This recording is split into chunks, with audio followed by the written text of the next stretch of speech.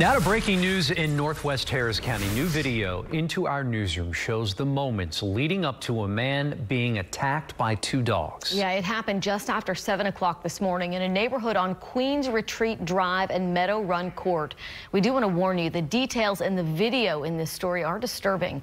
KPRC2's Brittany Jeffers joins us live from that scene. And Brittany, do we know what the man was doing when he was attacked? They believe that he was out for a morning walk, but we do want to just reiterate that deputies and neighbors all say that this was a gruesome attack. Deputies believe that those dogs ran across the street to this home, and that is where the attack happened. It was shortly afterwards that neighbors ran outside trying to help this man. An early morning walk. Deputies say around 6:30 this morning, the man was walking along Brookhead and Queen Retreat. This home surveillance video then shows two dogs, pit bulls, run across the street and approach the man. He backs up towards the house, later batting them away, and then he was attacked. So I hear somebody saying, help, help, help. That's when I said, something ain't right. Daryl Berryman lives across the street. And I ran downstairs, and as soon as I got downstairs, I heard the man saying, help, and I ran over him.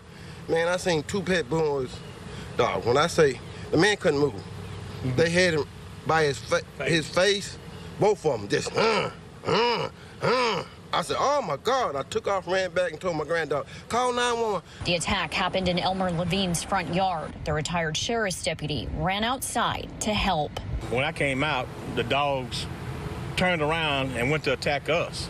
And I let off a shot, and I shot him through the shoulder. I didn't even stop and didn't even put him down. Pretty gruesome attack. Correct. It was pretty gruesome. He did lose quite a bit of blood, and that was the main concern at this point. Lieutenant Daniel Garza with Precinct 4 says that the man was life-flighted in critical conditions, suffering injuries to his upper and lower body, neck, and face. I've been doing this a long time, and this type of attack, it's not something you see on a normal basis. Deputies say they don't have a record of calls about the animals, but Berryman doesn't agree. He claims the dogs have been violent before. I called police 3 times on that house about them pit bulls. They broke in my yard, killed my dog. And neighbors tell me that they do not know this man. They say they've routinely seen him walking around the neighborhood. Of course, they say they are praying for his recovery. Deputies have not released his ID yet either. Now, they do tell me that the animal control does have possession of the dogs. Deputies also say that charges are pending against the owner. Those charges have not yet been released. Reporting live, I'm Brittany Jeffers, KPRC 2 News.